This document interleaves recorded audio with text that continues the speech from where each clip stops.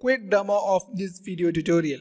In this video, I would like to help Kotlin Android beginners to get started with creating first Android app. We will be creating a simple Android app for calculating age using year of date of birth.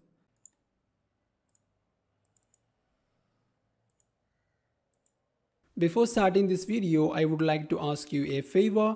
If you found this video helpful, please thumbs up this video. If you are new here, please be subscribed to this channel and click on the bell icon to get notification about my new videos. Most of the video lesson here also has a written blog post. You can find the link in video description. You can grab code from there as well. What's up YouTube? Welcome to CodAffection. This is my first video on Android in Kotlin. You can consider this tutorial as an introduction of Kotlin for Android developer. To get started with Kotlin Android, we are going to create a simple Android project, which is age calculator.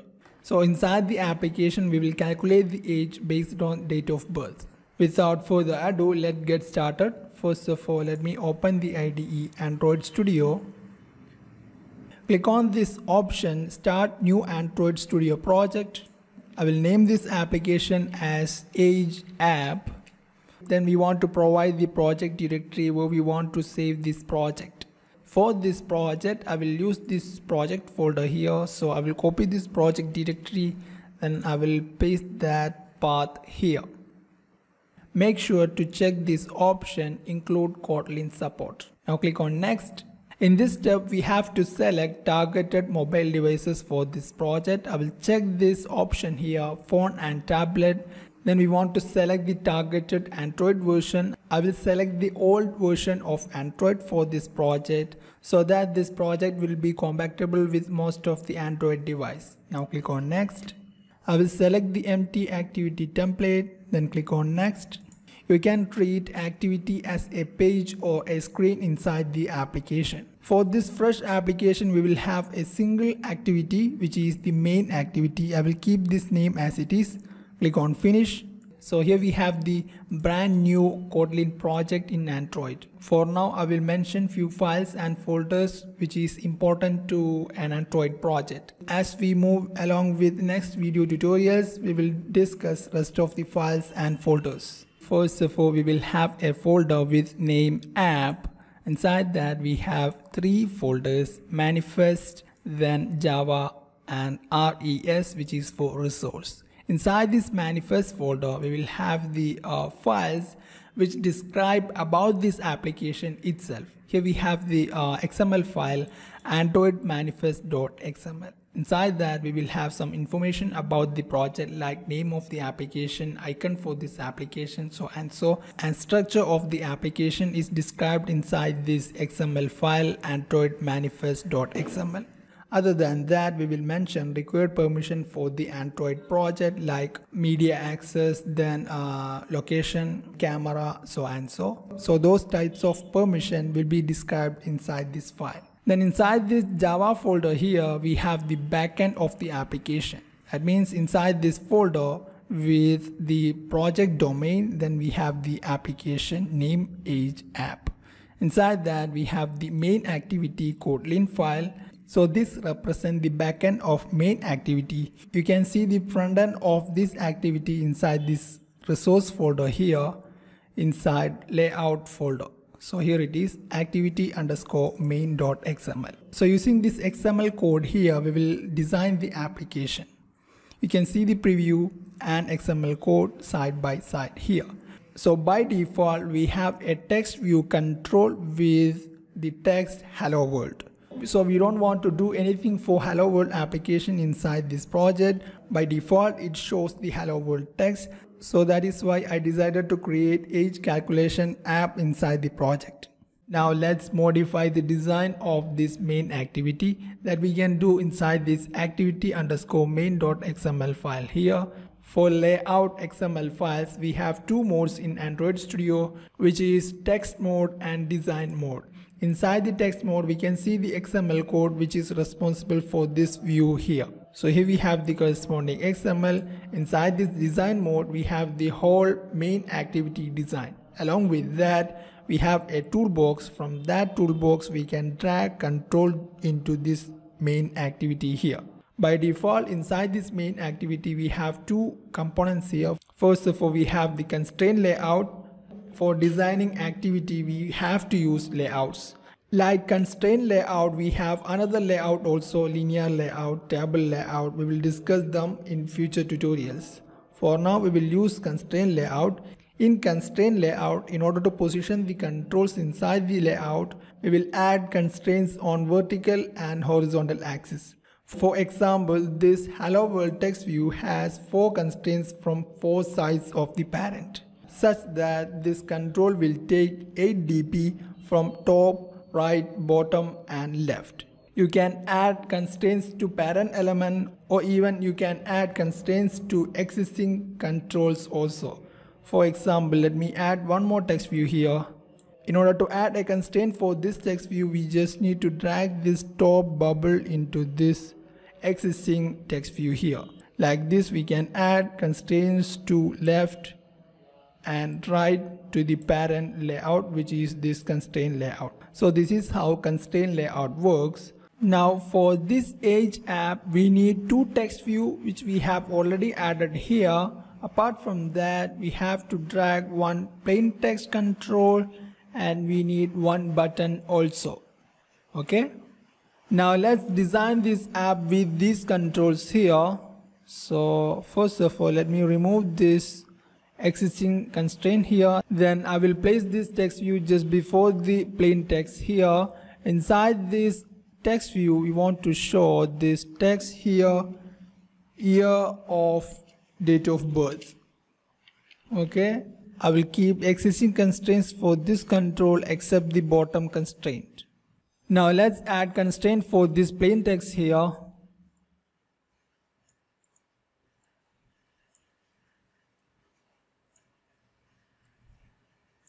I will clear the text inside this attributes panel here.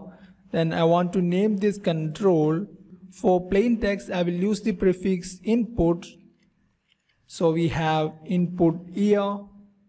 Beneath this control, we have a button. Let's add constraint for this button also.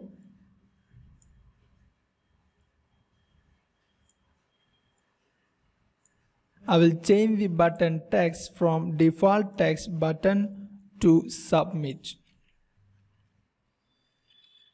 And for changing this control ID for button, I will use the prefix btn submit. After that, we have this text view here. Let's add the constraint for this text view also. Let's change the ID of this text view. For text view, I use the prefix TV. So we have TV age. So here we have done with designing this app. Now let's run this application. For that, you can click on this run icon here. Then we have to select a virtual device. If there is no virtual device, you can click on this button here, create new virtual device. Following screens will help you to create a virtual device. Okay. For now, I have 2 virtual devices here. I will select the first one, then click on OK. It will take some time to build this app and install them into our virtual device. So this is how the application looks like. Inside this plain text here, you can enter the year of date of birth. Then if you tap on this submit button here, then it should display the age inside this last text view here based on the given year of DOB. It is that simple. Let's look how we can do that inside the app. Back to the Android Studio.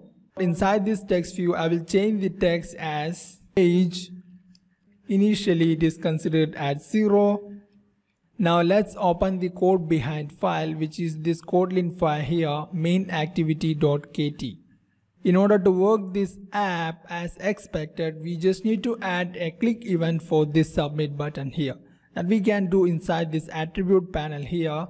I will add a function name here on submit.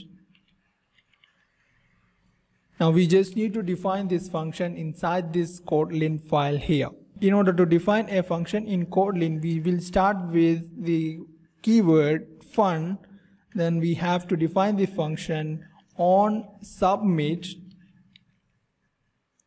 Inside this function, we have a single parameter view, which is of the type view itself. For this view class, we have to add this import statement here, import Android view, then view class. Inside the function, we will declare a variable in order to store the current year.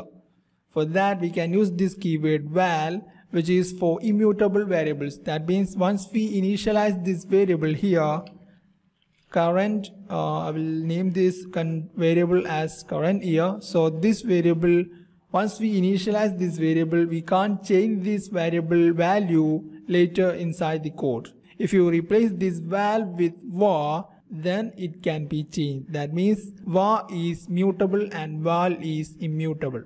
Now inside this variable, we have to store the current year. For that, we can use this class calendar. From that, we can call this function get instance. From current date, we need the year. From current date, we need the year, so that we can pass here. So inside this current year variable, we have the current year tv age dot text is equal to age equals, then we just need to append the calculated age here. Current year minus year of date of birth that we can receive from this plain text control here. Input year dot text. First of all, we have to convert that into string, and then finally we have to convert that into integer value. So current year minus year of DOB will return the age. That will be concatenated with this text here. So let's look how this app works now. We are already running this app inside this virtual device here. In order to see the new changes, you can click on this lightning symbol here, which is for applying changes. Click on this. After the rebuild, it will open the new app inside the virtual device here. Now you can enter year of DOB here. Then click on submit. So here we have the corresponding age for this given year of DOB. So that's it guys. Here we have created the first Android app in Kotlin. If you are new to Android development, whether it is Kotlin or in Android, you might be excited to see the first Android app in your personal mobile Android phone. So let's look how we can run this app inside your personal phone. First of all, we have to create an APK for this application. So go to build, then click on this build APK here. After creating the APK, it will pop up a toast message like this. You can click on this locate link here so that it will open the file explorer with APK. You have to copy this APK file into your mobile phone. First of all, I will rename this APK file to age app. Once you move that into your Android phone, just tap on it, then click on install.